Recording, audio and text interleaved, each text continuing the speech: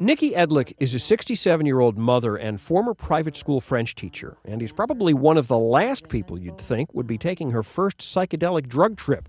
I wanted to take part in something that would help me deal with the anxiety issues that I was suffering from the fears, and from a profound sadness of knowing that my life was going to be cut short.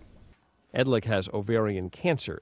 To help her deal with anxiety from the disease, she joined a study that had her take a dose of psilocybin, the active ingredient in what are commonly called magic mushrooms. The study is testing whether the drug experience can help cancer patients with their psychotherapy for anxiety.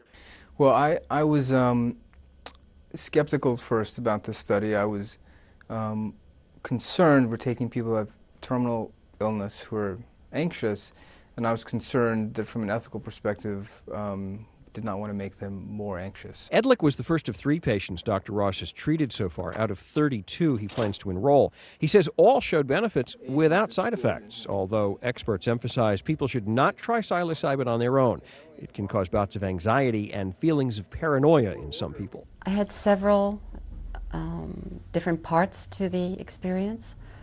The first part was a very beautiful psychedelic experience, where the world was made up of jewels, and I was in a dome.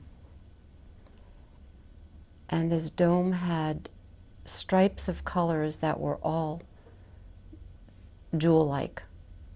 And it was like a kaleidoscope, but it didn't move, so the colors were repeated. Edlick says that experience helped her see debilitating personal struggles in a different way. The issues that I talked about or thought about or went into during my experience were transformative in the sense that I got to look at them through a different lens. Dr. Ross says all of his patients have wanted to take a second dose of the drug. He said a future study might allow that, but for now he's focusing on feasibility and safety of the treatment. Warren Levinson, The Associated Press, New York.